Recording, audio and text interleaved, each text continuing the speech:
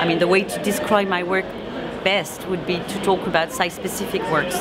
Most of the time I'm going to build up installations, and this is quite specific for me to do small size works and drawings, collages, and small scale models, videos. The main thing is always the relationship with architecture and space, and how to unfold the space and to just look at it as if I was an architect, but not being an architect. I'm more like using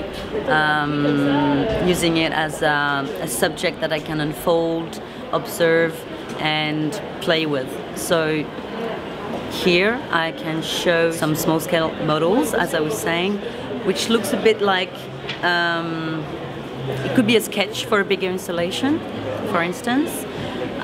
Some of the works are photograms, and I use balsa wood as well, so I play with the materials, the mediums that architects or professional drawers can use.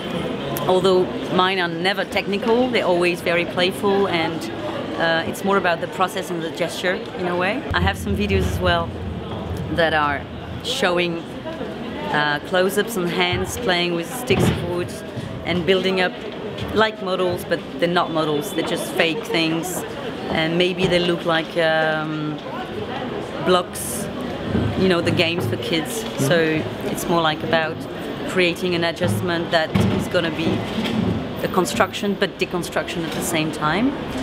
I think this is also something that you can read through the works. It's always about this deconstruction aspect of things.